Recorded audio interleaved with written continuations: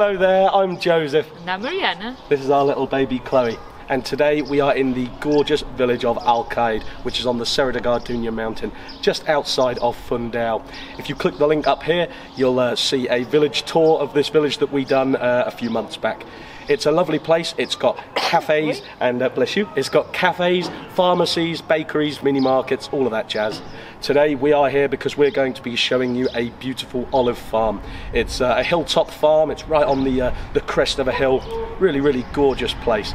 And yeah, before we show you that, I would like to ask if you can please click that subscribe button. It's going to mean that you get to see all of the farms that we advertise every week, and of course it's going to really help us and our channel out as well. So yeah, let's go take a look around that farm.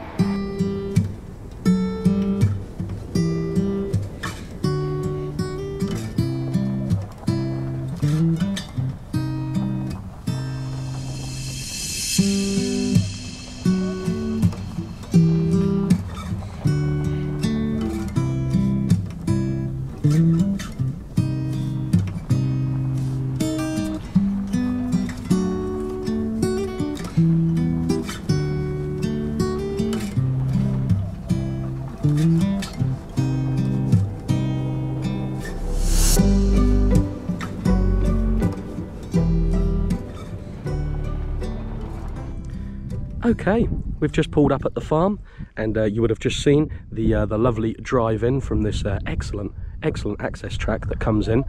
We are just a stone's throw from the village where we just were a moment ago, Alcaide. We're going to return there in a little while and show you some more of the village. It's around 2 kilometers from the village, so a very, very short distance indeed.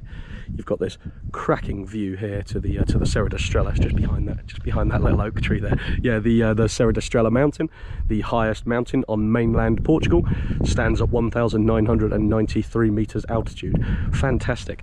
This is the entrance here to the farm. This is the boundary, so you could pop a lovely gate on there, and that would look very, very nice indeed.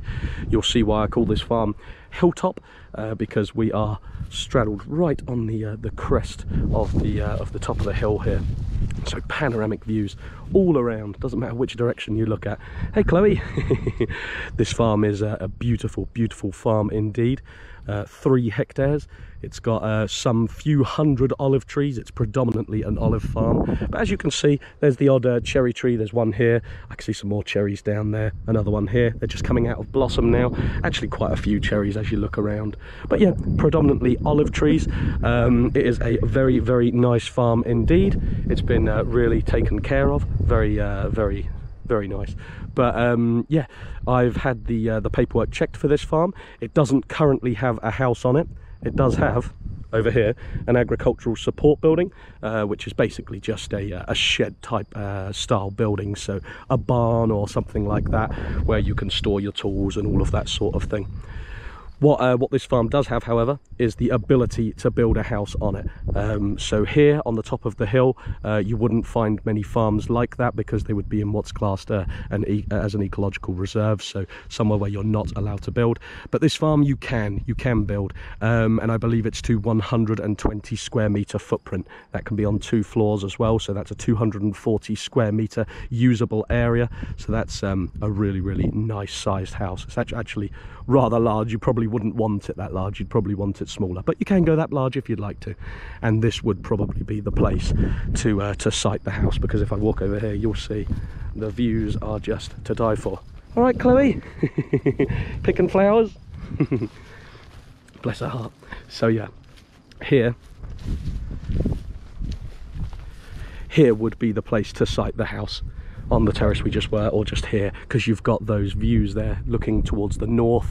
This way is north, the Serra da Estrela is north, the Serra da Gardunha over here behind me is to the south, and yeah, you would have such a vantage point here. You would just be able to see all the way around the house. It would be absolutely beautiful. But yeah, let's take a little look around the farm and see what we've got. We'll see what we've got here on this first terrace. As you come in, of course, numerous olive trees, and then we go down into the farm. All cherry trees on the right hand side here. Cherry trees do fantastic here.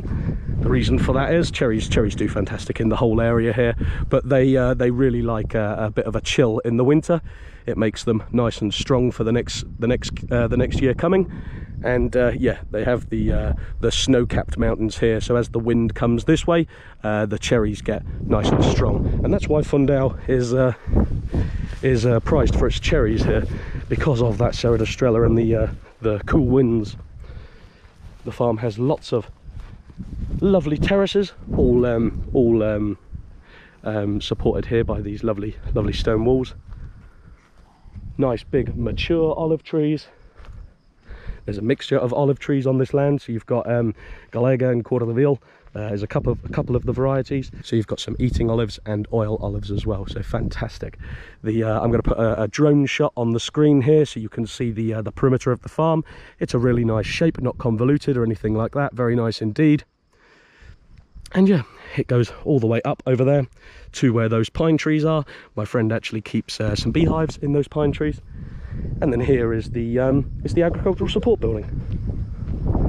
So this is just like I said, a tool shed or something like that. Handy thing to have on the farm. You could of course keep some chickens or something like that in there, but probably you would want to keep it as a tool shed in actual fact. That would be really nice. Oops, did you just fall over? Did you just trip? Too many flowers to pick. That's the problem, too many flowers.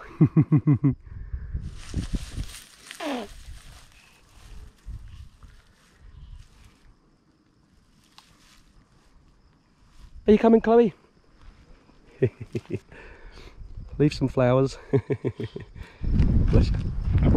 As we walk this way, you'll see obviously lots and lots of olive trees. And yeah, like I said, the boundary runs from those tall trees over there all the way to those tall trees over there. The farm is 3 hectares, which means 30,000 square meters. That's a rather large farm. It means an awful lot of olive oil, I'm sure. And wow, look at these terraces, absolutely gorgeous. Very, very dreamy, very nice. Are you coming, Chloe? Come on. Bless her heart.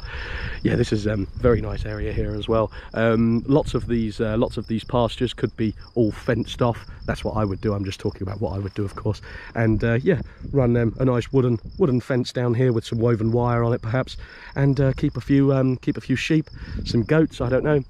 A couple of donkeys. What do you reckon to that, Mariana? Donkeys, fantastic. We like donkeys. There's actually a subsidy for the Mirandês donkey, Portuguese donkey. Of course, there's numerous other subsidies as well. This farm, for example, would get a land subsidy because of all the olive trees and all of the arable land and everything. Chloe's well back there. Come on, Chloe, let's go. There's lots more flowers down this way. Bless her heart. And yeah, of course you would get subsidies for sheep and goats and things like that.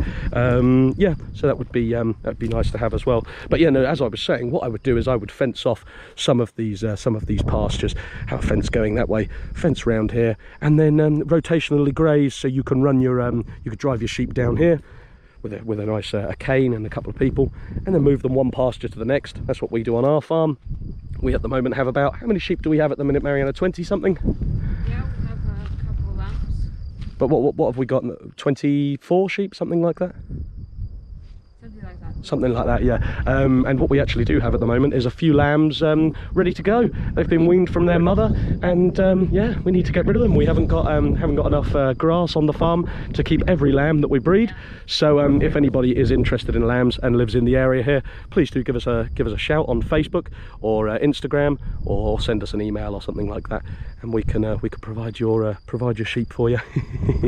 But yeah, no, these pastures would be absolutely fantastic for a few sheep. I did say goat, but to be honest, with the amount of trees that you've got on this farm, you wouldn't necessarily want to keep too many goats, because they would certainly nibble at the trees and stuff. Sheep would, but on your olive trees they wouldn't. There's enough height here.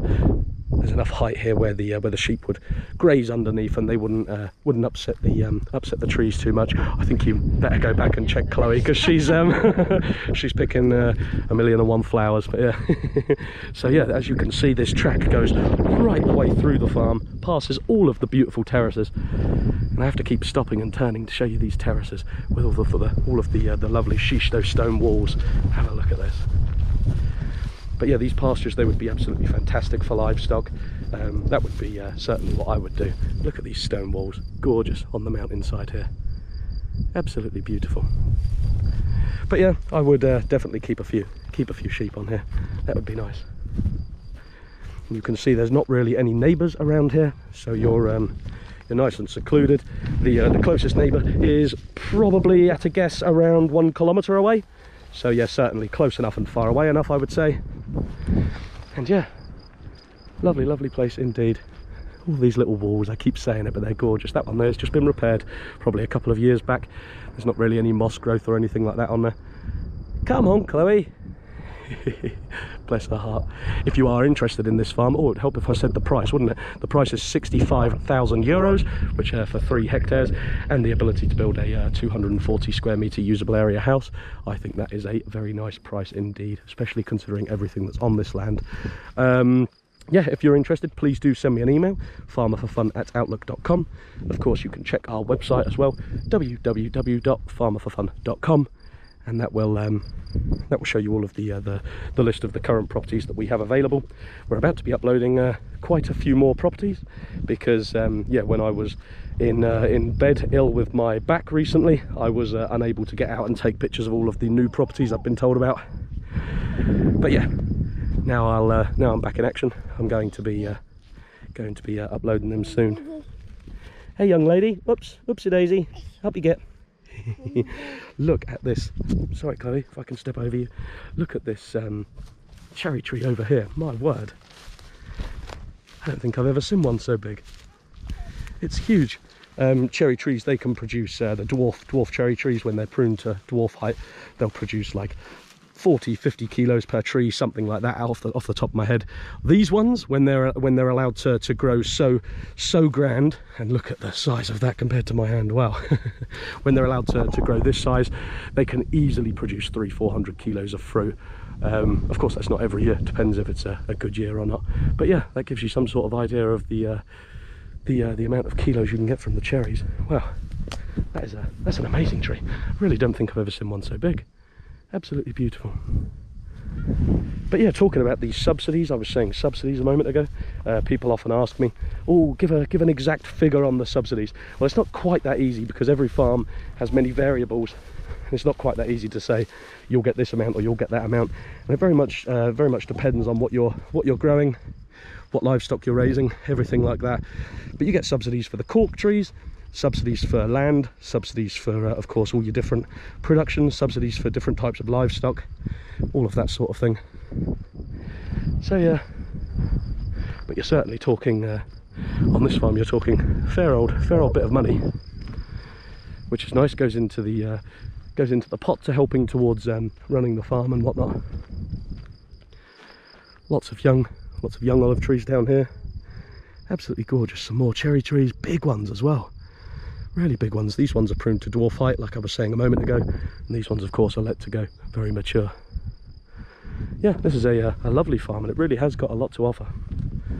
As we come up here, this is the far limit, and it leads back out onto a public track. So now we've left the farm, this is the border, and here there's another public track, and that just feeds a couple of different farms up that way, and of course a couple down that way as well. You can see a few of the neighbours in the distance there. Right on the corner here, you'd pop a nice big gateway here, wouldn't you? But right here, you can see there's some lovely strawberry fruit trees, madroñeiras. So they're very nice indeed. I was looking to see if there's some berries. This time of year, you should start to see them. There they are. They'll go a lovely red colour. You can see they've got quite a rough surface there with all the little seeds on them. Sorry Chloe, I've made you walk all this way. We're going back again. Bless her heart. But yeah, so you can see there really is a lot of terrain on this farm up here. That's a dream farm, really, I would say. Don't know if you agree. If you agree, please, or if you don't agree, please write in the comments, let me know. If I come up this way, you'll see there's quite a few. You don't have to follow, you can stay there if you like. I'll show you this little cherry orchard. You should start to see the cherries coming through now. Where am I looking? Not quite on this variety, not quite. You can just about see they're forming. Just about see they're forming. Just underneath the blossom there. Hopefully you can see that. Yeah, a lovely, lovely time of year here in central Portugal. All the fruit is starting to pop. Give it another month and a half and we'll all be out. I've got a cherry farm, so we'll all be out on the farm. Here you go, here's some cherries. Oh no, my eyes deceived me. I thought I saw some young little cherries on there. We'll all be out on the farm picking those beautiful cherries. So yeah, lovely little orchard here. And all the terraces, they each have a little track that is suitable for a tractor to come in, cut the grass and whatnot. Lovely. I'm not sure if we can get out the other end here. Let's take a look. It's springtime, so all the grasses are growing. Grasses are all nice and tall. This farm here has been treated really well. You can see there's been no chemicals or anything used on here, so it's all been cut, and that's obviously, it hasn't been cut yet. But yeah, every year this gets cut. It doesn't get sprayed, so that's nice.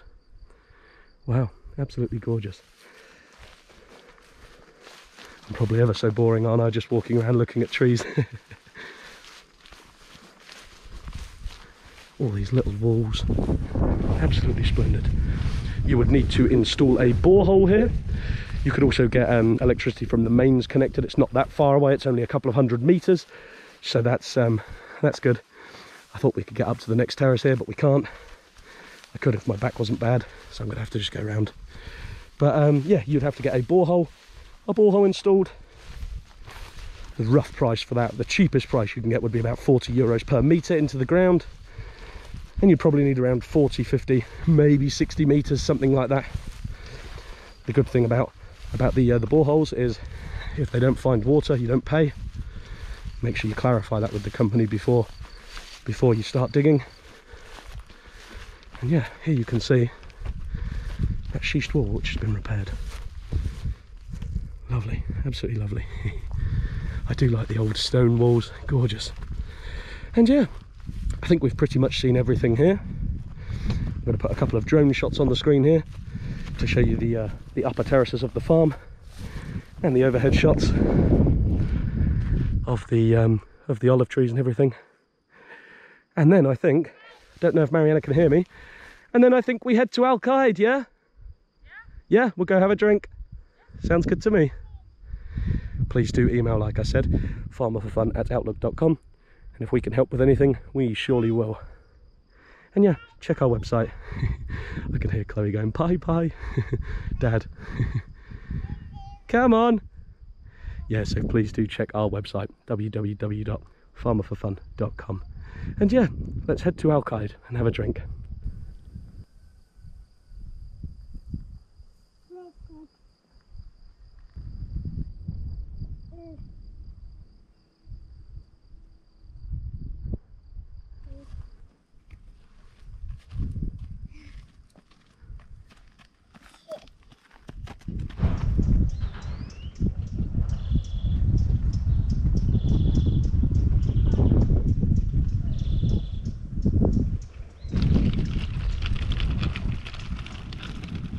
So we've just got here back to Alcaide village, and yeah, a really lovely place. I said that we'd done a video on the village tour that we done.